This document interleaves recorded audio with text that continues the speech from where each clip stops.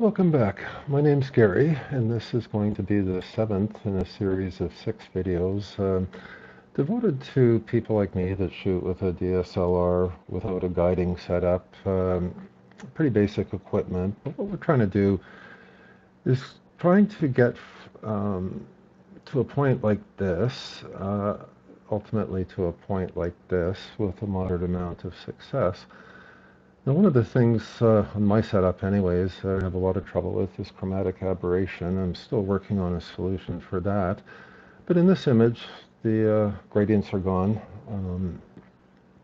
The background is a neutral color, and any light pollution that was there has been erased through a couple of Siril processes that we've talked about in the past. Anyways, today I've been wanting to do more about Siril, particularly some of the functions that I didn't touch on in my prior videos. We just did the basic things, important things, but the basic things. But a few weeks ago they released a new version as well, so there's a few new bells and whistles that I had hoped to go through with you a little bit. So we're going to switch over to Siril.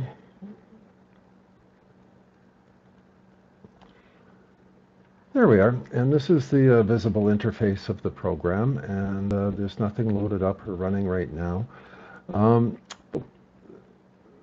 There's been a few changes along the way, so I'm just going to kind of go in progress. Now, if you've watched my prior videos, we used a script to convert our images, build the sequences, pre-process them, and register them.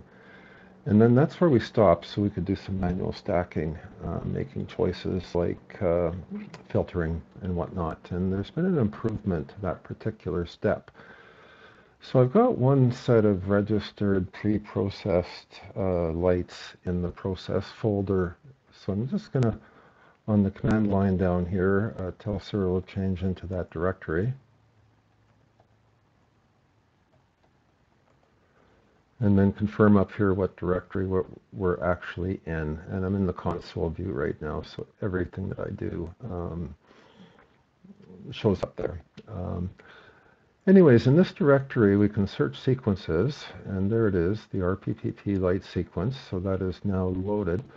We do not need to pre-process it. We do not need to register it. That's already been done. But because it's been registered, we have a plot here, and this is a measure of full width half maximum quality of the stars, and this has always been available, and there's kind of an average line here. I guess that gives you an idea of what you can expect. Now, at any point in time when you have a sequence loaded, down at the bottom right here, you can look at the frame list. There's a window there that pops it open and closed. So in this case, Siril has made a choice. Reference frame is brown here. If we change the red channel here to green channel, that's where the quality measure comes in. So this reference frame 3.1 is probably the best image that's there. And because it's highlighted right now, it's loaded in this window. So we're in an auto stretch view. I'm going to go to RGB. Now this image has not been color calibrated yet. It's been debayered. Which means that there's 2 green pixels for every red and blue pixel, so it's green. That's not a big deal. But anyways, what's new here, let me just click on this one. That's really way out there. See here, we can go exclude frame 35. Right from this graph, we can get rid of the real outliers if we want to. So I'm just going to click away from that. Let's have a look at frame 35. Okay, 8.3. for full width half maximum. So Siril really didn't like that one. So let's have a look at it. Okay, so we have some star trailing. Even medium-sized stars are kind of oblong here. So I can see why it doesn't like that. So I'm just going to go back to the full view here. There's buttons along here that control zoom levels. So I'm going to close this, but right away I'm just going to go exclude. And you know what? I don't really like these outliers either, so let's just exclude these.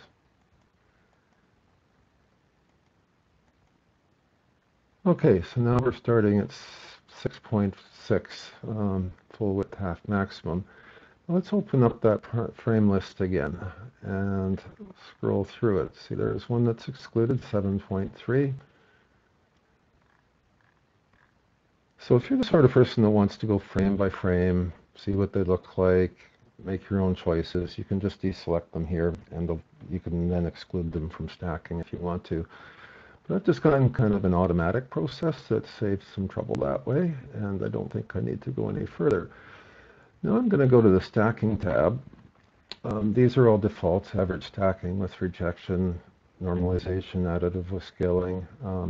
This is all good. This is about pixel rejection up here, recapping. I use linear fit clipping. It's a newer thing than Sigma clipping. So far I've been happy with it. I'm just going to leave it there. Now this part down here is about rejecting whole images. So the first filter here is selected. Now, if you don't want to exclude those pictures we selected in the plot or by checking them off, you would just change this to something else. But I'm going to leave that one there, and that guarantees that those will be filtered out of the stack. Now I might do another filter based on weighted full width half maximum and make some choice. At this point, by default, we're using 90% of our images, and there's a measurement there of the quality. So if we drop that down to 80%, we're now stacking 69 images. We're down to 16 and a half, and so it goes. So you can make choices, and then you could add another filter if you want to. Right here, we might do something based on roundness. But I mean, if you get too carried away, you're going to end up with a very small stack. So anyway, so that's the first big change, is that this plot and stacking has new functionality. Okay, now I just clicked away from the stacking tab and we lost those settings. So I guess if you're going to do that. So if I was going to actually run this stack, and I actually did run this stack on about 50 of them, I thought I'd use higher quality images and only stack 50. And I get a better quality image in terms of star quality, but way worse in terms of noise. So that's actually the image I'll be using throughout the rest of this video, is a stack of about 50 of these. So anyways, that's the first thing. And then of course, if you wanted to stack it, you would put in here a // which tells it to drop that file in the directory above, which is Siril's home directory, and then give it a file name as suits you, and then you just hit start stacking, and in a minute or two you'll have a stacked image there to start working with. I've already done that, not going to do that again, so we will leave that behind. The other thing I wanted to do while we're in this section is, somebody did ask me on YouTube what happens if your camera takes fit frames. And Siril automatically works with fit frames. So you can use the same scripts. You just put those fit files into your lights folder, your lights and so on, with all of them. And rather than converting them, if it's a fit file, it might just put in a solid symbolic link and not even copy them. May or may not, depends what kind of fit file you have, I suppose. If it needs to be converted, it will be converted, and you'll get a sequence of light frames and a sequence of whatever other frames you use. So, but you can just use fit files straight out of your camera in Siril and just use the normal scripts, and it will deal with that. Okay, and then of course, when you do that conversion or creating symbolic links, that's what creates the sequences. The sequence tab is just for choosing which sequence you're in. So it's kind of cool. Okay, now I'm going to go back down to the command line and type close, which will close the open image. And now we're still in the process folder. First thing you always want to do when you're done there is get out of it. So cd.space.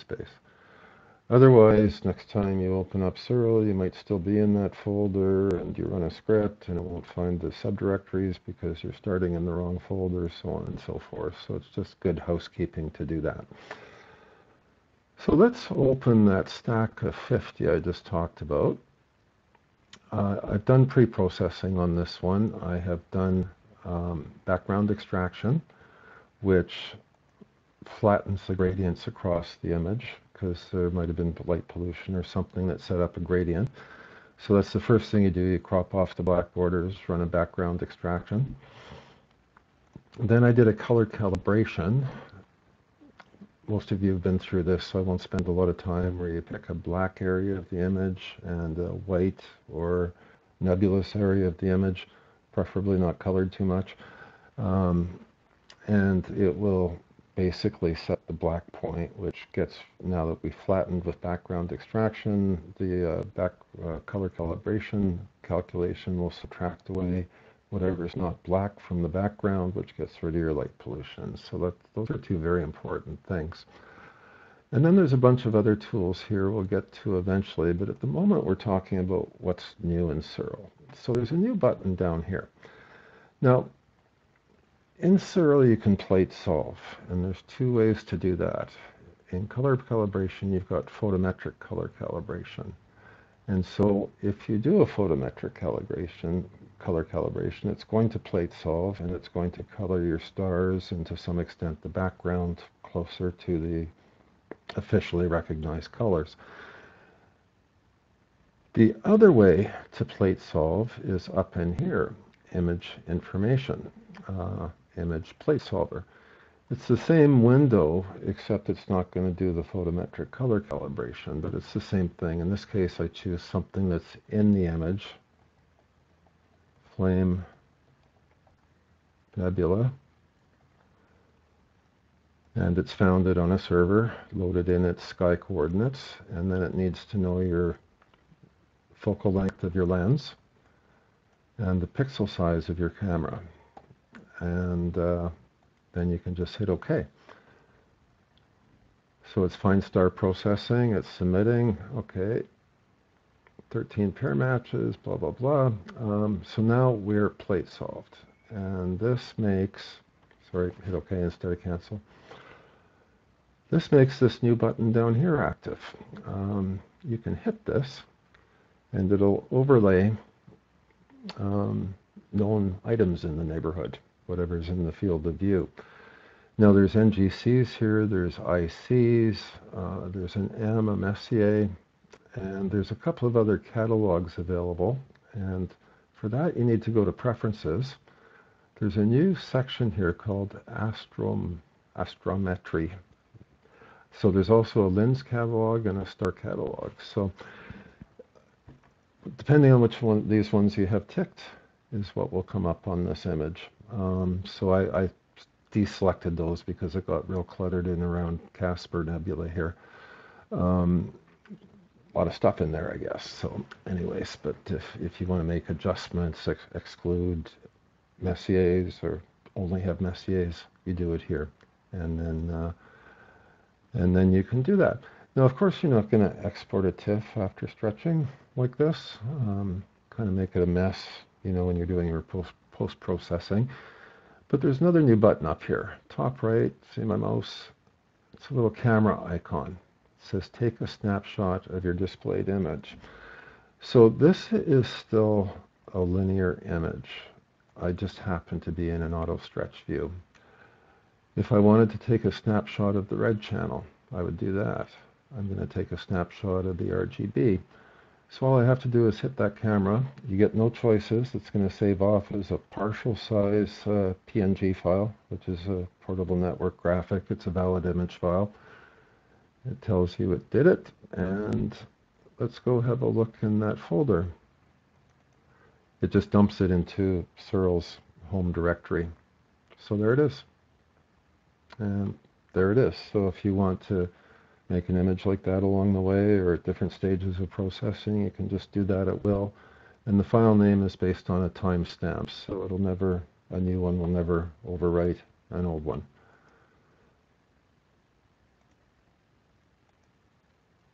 Okay, so we have covered this, can just be toggled on and off. And the plot, I think that is the majority of the new functional stuff in Siril. There's always fixes under the hood and that kind of stuff, but those are beyond my scope. So the second part of this is going to be looking at some different tools that Siril has. So far in my prior videos we talked about color calibration. I never change colors, so saturation is kind of off limits for me, but it's there.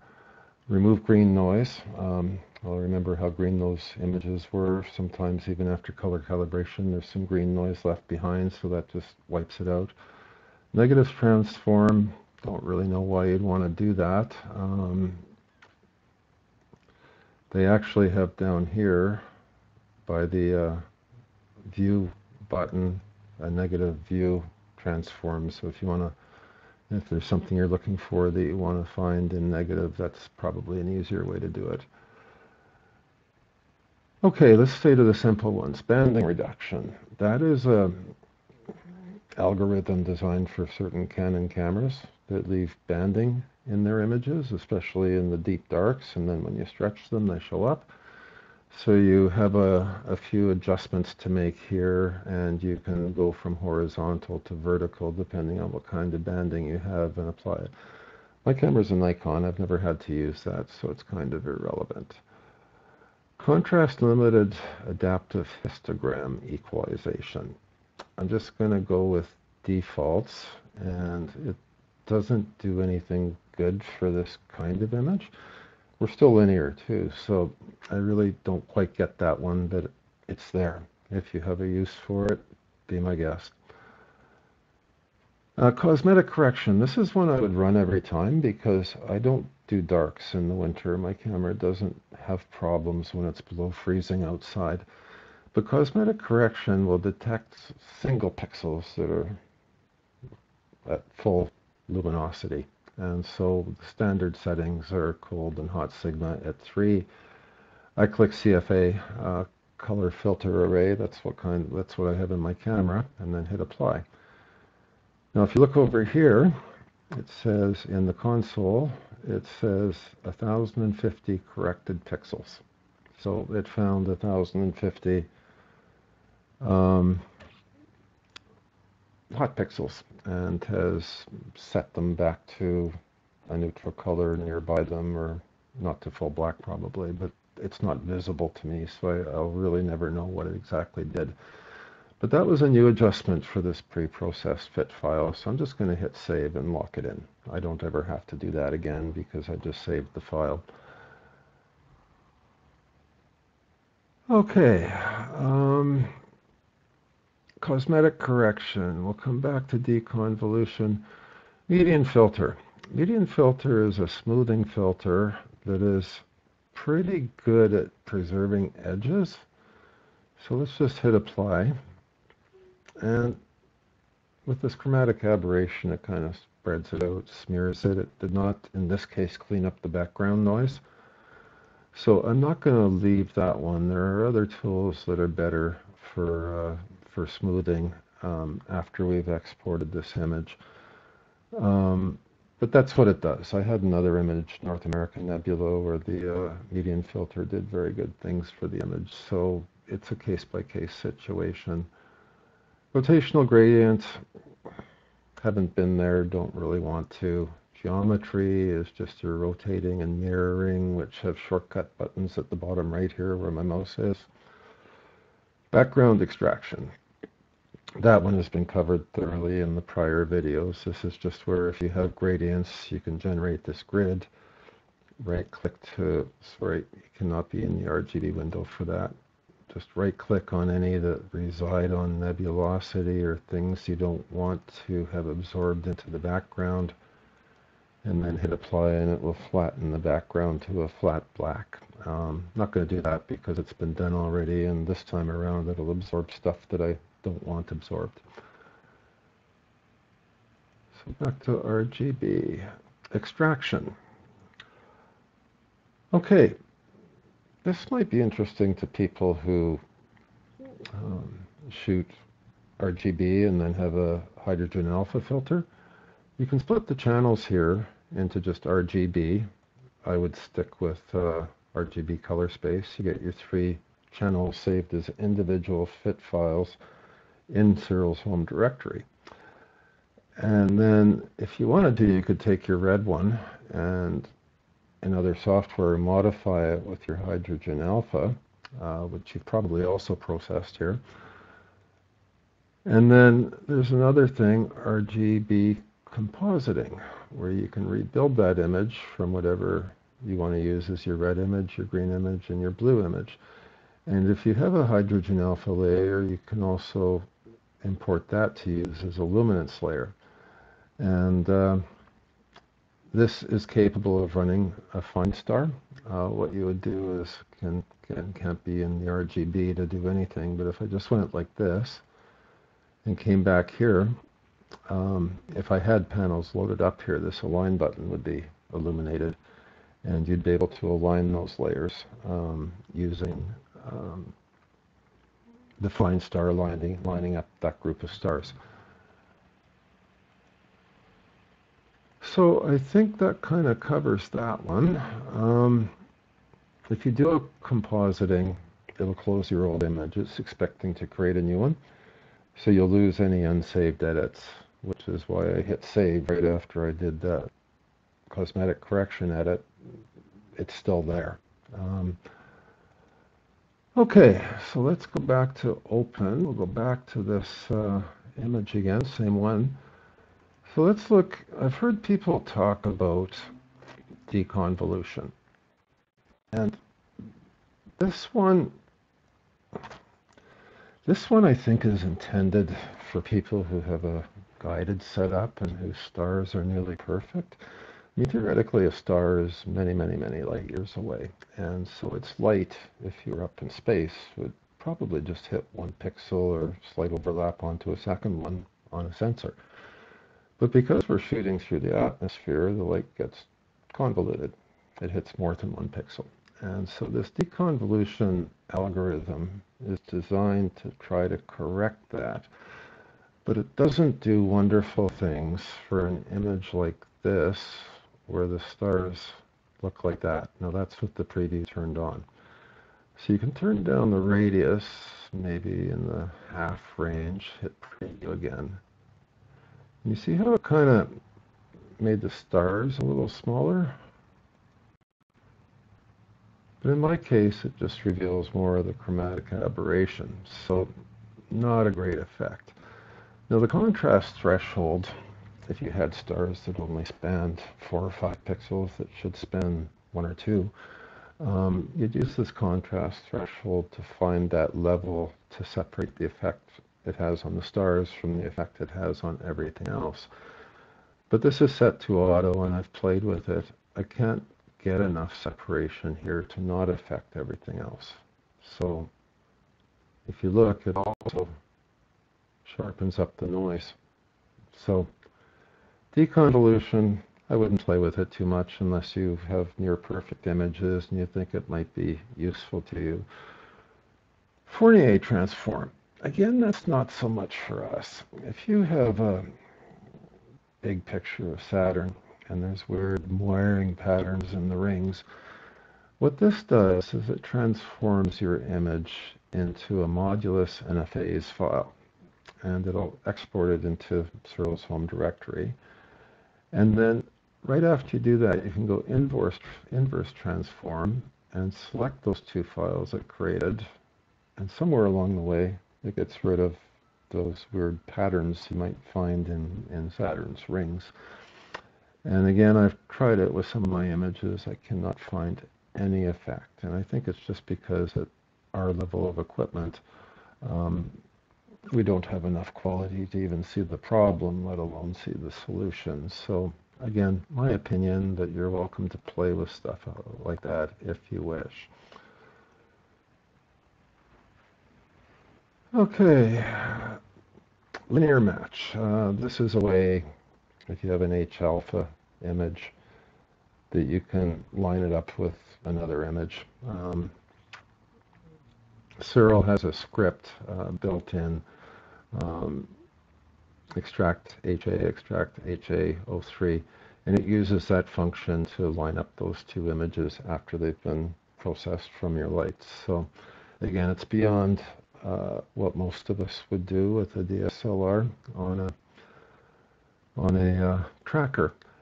Now the other thing that's interesting is up here we have undo, redo, and pretty much anything in here except for like extracting layers, that can't be undone. A new file on the hard drive kind of thing. But pretty much anything else here can be undone. There's also some functions via the command line, but anything you do there cannot be undone. So you want to hit save if you're not sure what you're doing before you run that command, because then you can just reopen the image and start from where you left off. I'll give you an example. There is a function called DDP, and that is a Siril command.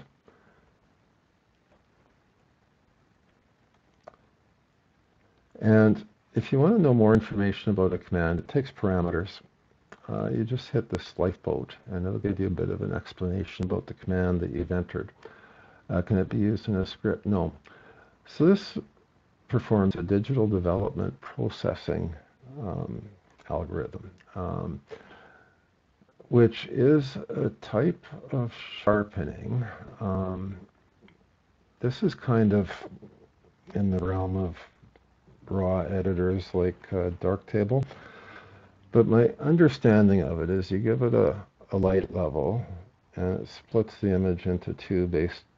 Everything above that light level is part of one image, everything below is part of the other one. And I believe what it does is a linear stretch on the level below and a nonlinear stretch on the level above, and multiplies the two together based on the parameters that it takes. So there's a level parameter. It has a sigma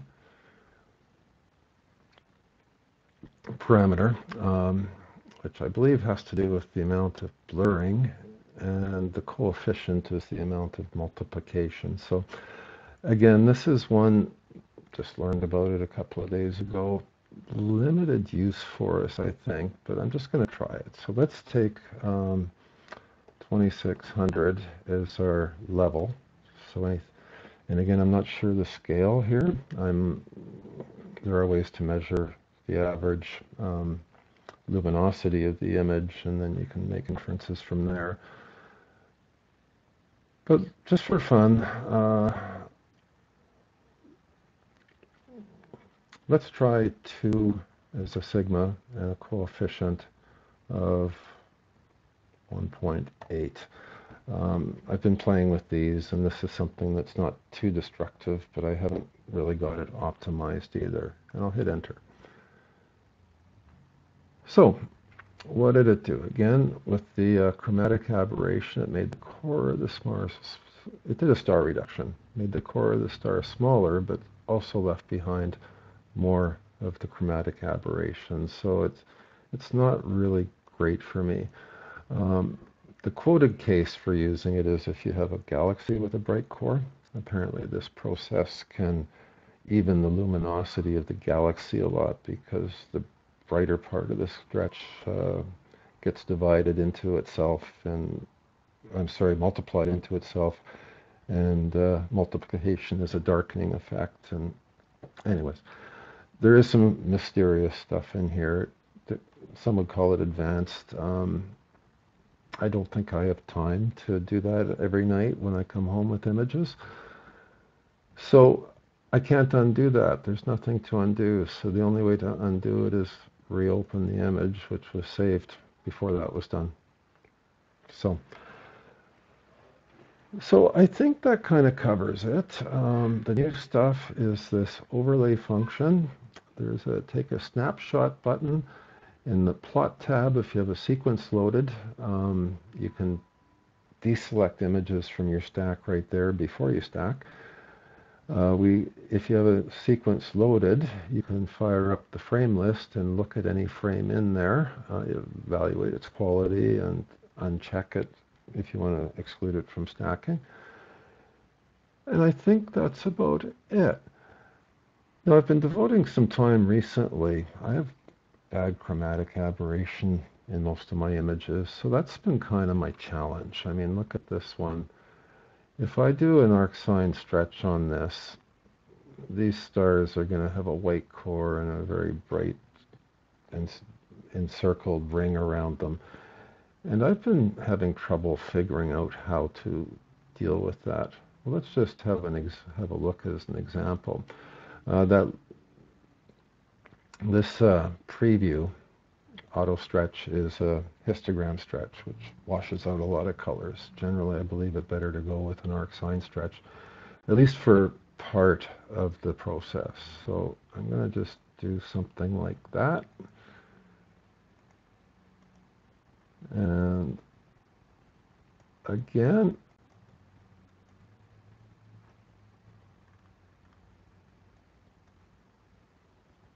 sorry, let's just get to a full view here.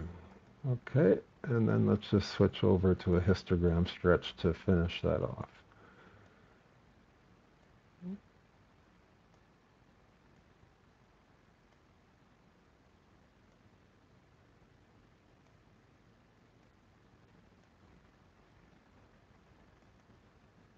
Okay, now that is applied, but I have not hit save, so the original fit file is still unstretched.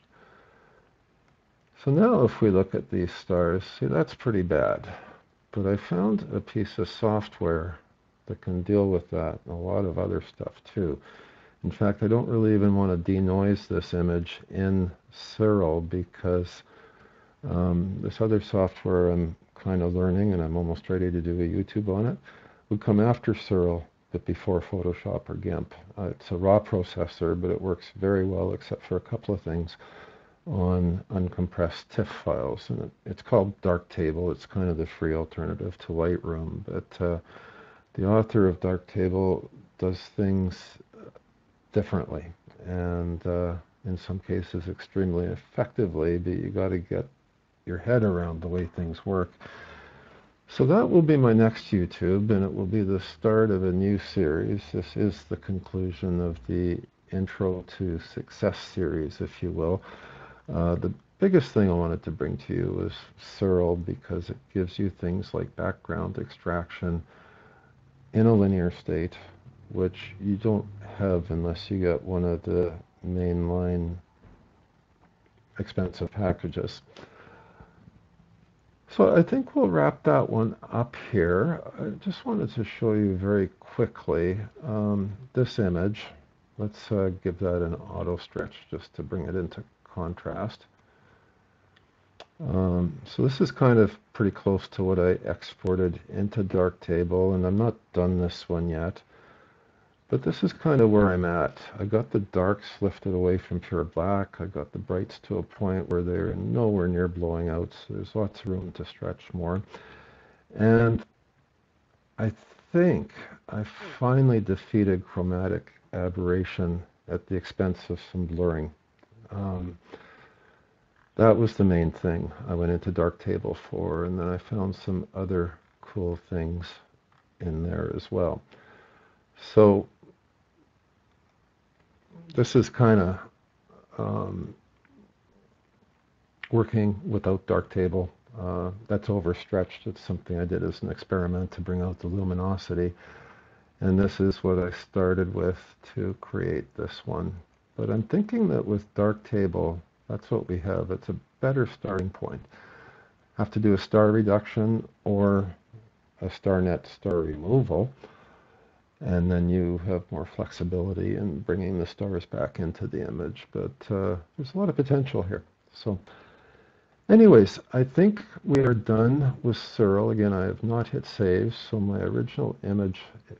Oh, one other thing, commands here. You know about change directory. If there's an image loaded, you can just type in close. It'll unload it. Anytime you leave Siril, double check that it's in its home directory so you're not messed up next time you start. And if you want to see all the command line stuff, you can type help. And in the console here, it will give you a list of every command that's available. So that's helpful. It's not extremely informative, but then you can just do the Google search on any given command, Siril plus the command, and you'll be taken straight to an explanation.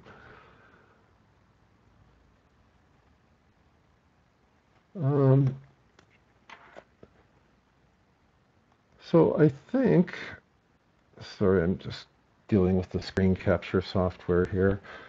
I'm headed off to the mountains, to an area like this in a couple of days. We're going to do some skiing, and there's at least one clear night forecast, so I'm hoping to do some starry landscape stuff, which I've never done. And I'm actually working on a script in Siril where you could feed it a set of tracked light images to stack and create a sky image. And then you could set, give it a set of 3, 4, 5 untracked images that it can stack to give you as good a foreground as possible. So I'm working on a script that will do that. You just put the tracked ones in one folder, the untracked ones in a different folder. It will apply calibration frames to both, and then generate 2 files, one for your stacked sky and one for your stacked ground, which then you would have to blend in other software. But that's another ongoing project, and when I'm ready with that, I will publish again.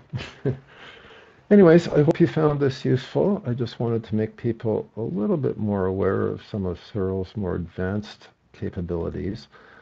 Although, honestly, the background extraction, color calibration, you flatten your background, you subtract out the light pollution. If you have a lot of light pollution, that might leave you with very little net signal between the light pollution and the nebula or whatever you're photographing. But at least you'll have a clean background, and you can work with what's left of the nebulous difference, I suppose you could say. Always better to shoot in dark skies. Then there's just way less to subtract, so you have more to work with. Anyways, I hope you've enjoyed this, and I will revisit again before too long. Thank you.